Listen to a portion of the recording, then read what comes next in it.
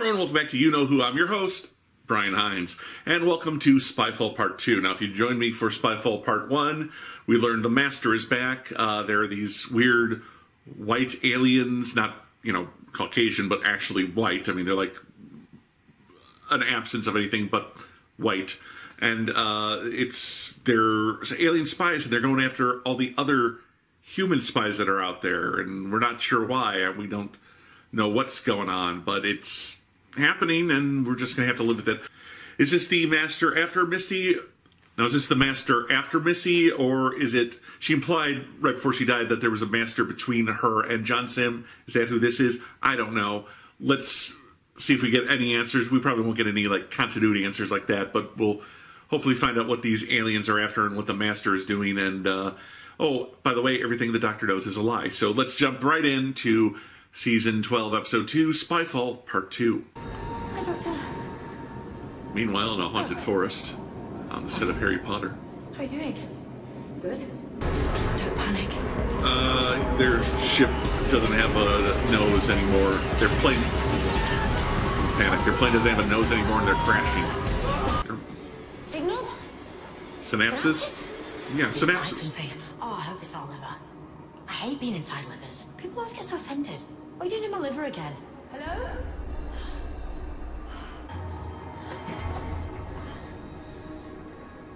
That I did not expect. Sure, all this will pass.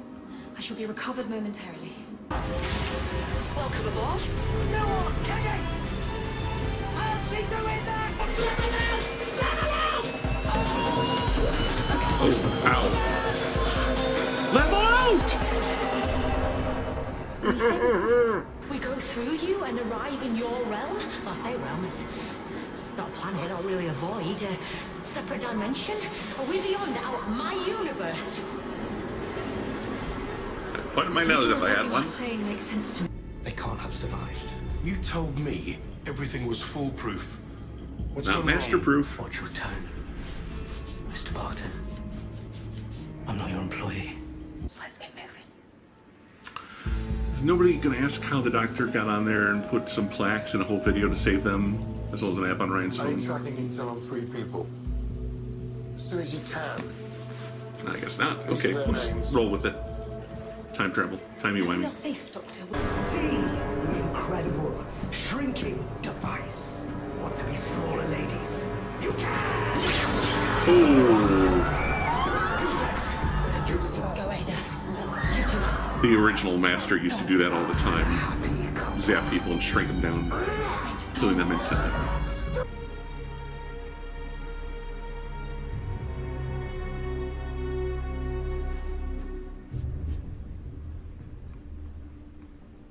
Call me by my name.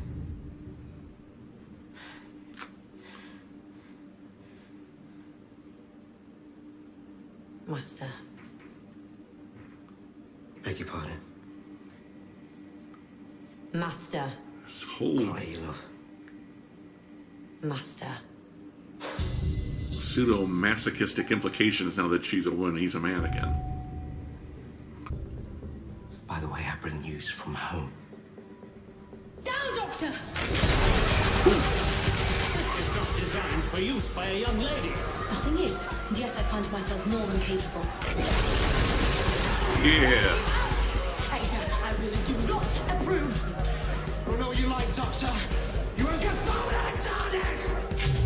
Don't have a TARDIS. Hand grenade. Do you have an Ada? Babbage. Charles Babbage. Charles Babbage.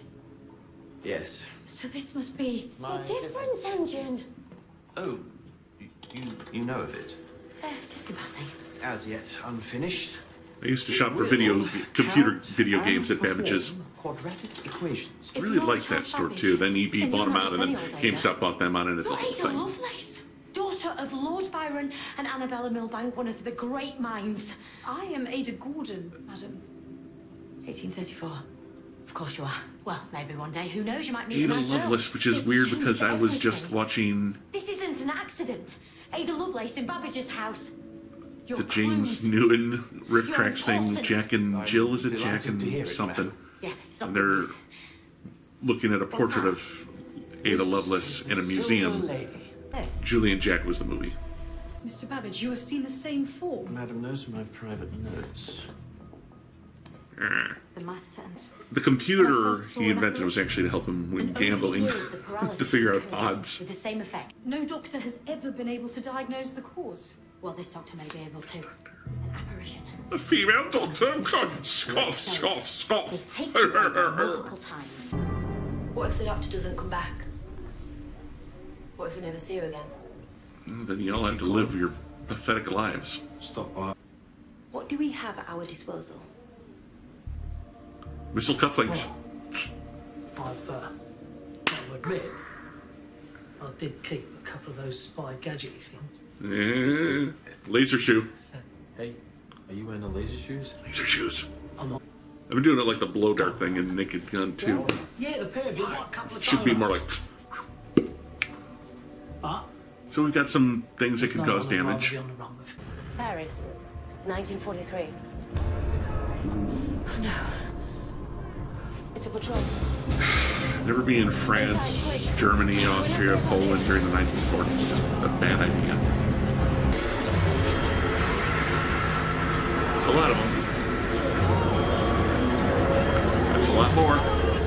And there's 3 more. Go! He's gone into Death Blossom mode. Greetings, Fräulein. You're new. Yeah.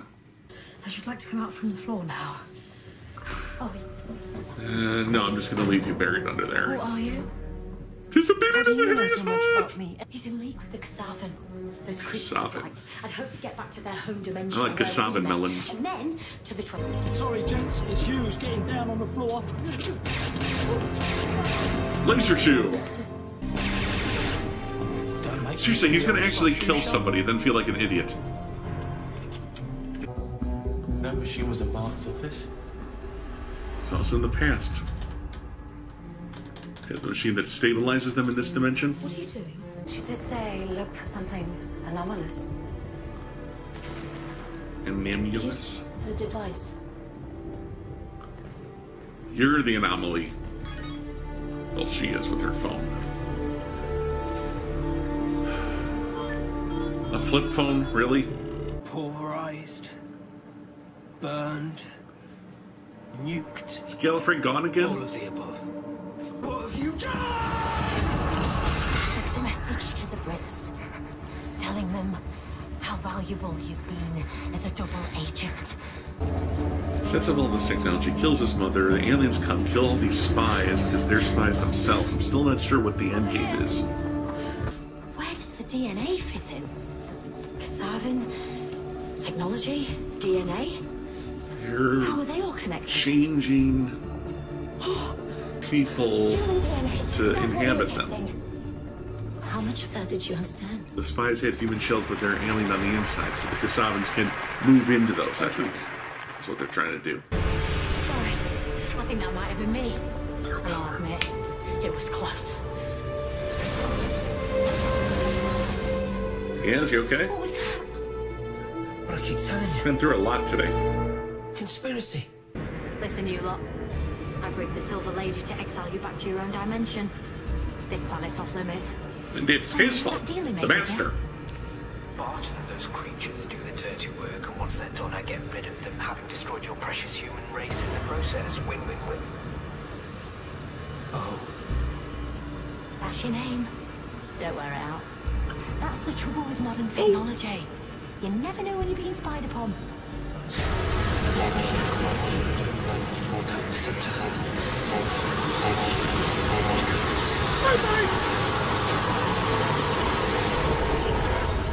Once again, hoisted on his own petard. I'm dropping him back in a sec. How did you manage to save our lives on the plane? The plane. Oh, I forgot. Come on! You have shut the... Going to Gallifrey? Let's go to Gallifrey.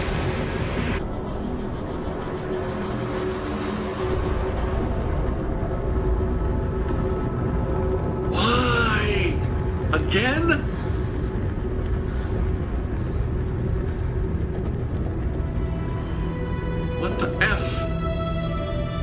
What the actual F? When I said someone did that, obviously I meant I did. Yeah, you know everything about us. And we know nothing about you. It's not equitable. Fine. The Master was one of my oldest friends.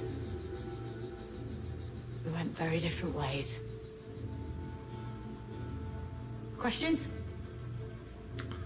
Lots. Can we visit? You home? Right now. Another time.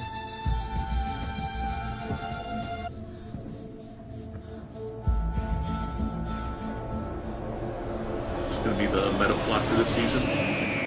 Okay, so if you're watching this, you know that I previously reviewed part 1 on the last episode, and then since we've just watched part 2, I'm going to review the whole 2 parts of Spyfall at once. And I enjoyed it. Chibnall seems to do different kinds of stories. There's usually like maybe there's the character development story where 1 or 2 characters get themselves moved along a little, or there's the big action adventure episode, and this was definitely in the latter. These 2 stories, Spyfall as a whole, was kind of more big explosions and dangerous events, and the Master's back, and that's always a big deal.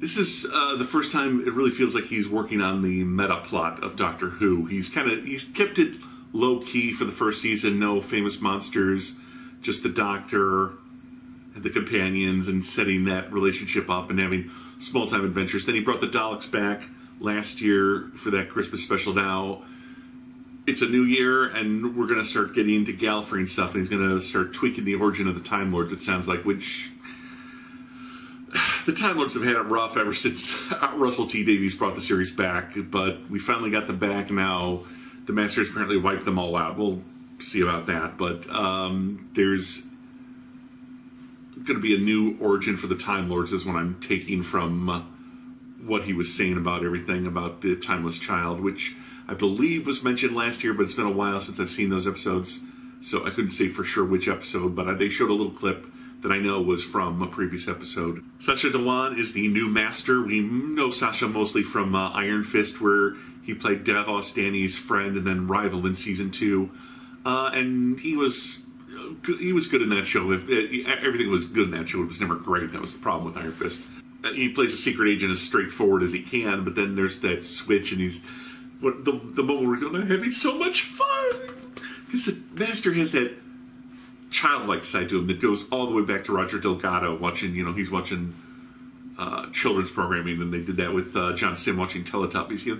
He just delights in. He's like the only child who's grown up selfish. He just delights in pushing over other kids' blocks and kicking down their sandcastles. Various Masters have different degrees of evil. Missy was about as close to good as the Master ever got.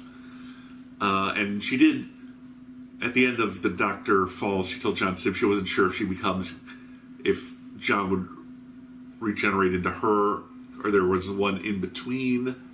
So I'm not sure where this Master falls. I'll assume that it's Missy regenerates into this new version of the Master after the camera's cut off in the Doctor Falls, but maybe not. But that's not really germane to the story. But Sacha did a good job with this once he got to be the Master, all kind of like the evil, but the hamminess of the Master was there too, which I enjoyed. And I'm glad they brought back the tissue compression. That was always kind of an integral part of the Master, going back to Roger Delgado, going back to Anthony Ainley. He had this little, instead of a sonic screwdriver, he had a little wand that he would blast people with, and he'd shrink them down. And the massive size change always killed them. As for the cast, well, this was not a big character development episode. I'm glad we checked in on them, and we kind of see that maybe the young kids are kind of putting their lives on hold to do this Doctor Who stuff. The Ryan's friends are wondering where he is all the time. Yaz's family and mentor are wondering, why she's not as committed to her job as she was before. Graham doesn't have anything else. So not too much character development. Everyone had stuff to do. Graham's the comic relief. Ryan and Yaz get put in danger. The whole laser shoe thing, man, I wish that had been funnier. That was kind of stupid. Where he's like, he's just jumping up and down. You know, you have to kind of aim these things, but somehow they're just going over the people's heads. And, like, you know, there should have been, like, you know, and I'm putting my foot down, stop, blast, somebody kills him. You know, I don't want Graham to kill anyone, obviously, but, you know, it seems like he was pretty haphazard with his laser shoot, which is not really something I ever thought I'd say, but there you go. Overall, the acting was fine. Stephen Fry, hey, the great Stephen Fry. He was. It was a pleasure to see him in this show. I kind of wish they'd done a little more with him, but then he gets killed right away, which I suppose is necessary. Unit and Torchwood, at the Time Lords are all dead, so he's once again trying to isolate the Doctor from her old support systems, perhaps, and I'm not sure why. I'm not sure it's even necessary. Lenny Henry as Barton, and Lenny was in the 3rd season of Broadchurch, and he was fine. He played the part, you know, as well as you can with any sinister businessman. We finally figured out what the White Energy Being's plan was, to possess people and take over Earth that way, I guess, and it just seemed odd that they were doing it across time and space, but that was a whole dimensional timey-wimey thing, okay, but it also seemed strange. They said they were all spies, which doesn't make sense for an entire species, but if they're all working in concert to covertly take over a planet, yeah, then I get it. And then Jodie as the 13th Doctor. This was a little more subdued. Last season she was like, oh, everything's new and wonderful, and here she was a little more in the moment, because again, it was that kind of episode. But also, I enjoyed the interplay with her and Sasha as the Master, where she's like, oh, you're lying. That's what I thought. But then she goes to Gallifrey, and Gallifrey really has been wiped out, and in that final scene, you can see it weighing on her, but she's finally opens up to the companions about who she is, where she's from, which I think is an important step in any Doctor-companion relationship. They have to know she's an alien. They have to know she's from a planet called Gallifrey, Time Lord, and they had to get that out there now, right away, because that's going to be important in the coming season, I can already tell. Some of the character motivations were a little murky. I'm not sure this needed to be 2 episodes. It had to be 2 episodes so we could have that first episode break with the reintroduction of the Master and give everyone a chance to catch their breath before we got to the second half of the story. The pacing of this episode and some of the character motivations weren't great. But probably like a solid C+, B- story when you put both episodes together. The new Master, I enjoyed. I'm looking forward to seeing what he does, and I thought he and Jodie had good chemistry. Let's see where... It was kind of a classic Master episode. He goes in, makes deals with a bunch of people, then gets screwed when his evil machinations get thrown in his face. Plus tissue compression, which is... Anytime there's a nod to the old series, I'm happy. All right, thank you very much for joining me, my friends. We'll be back here next week for the 3rd episode of Season 12. Until then, be sure to like this video, subscribe to my channel, and check out my Patreon at patreon.com/lastangrygeek, all one word. Until next time, my friends, this is You Know Who, and I'm your host, Brian Hines.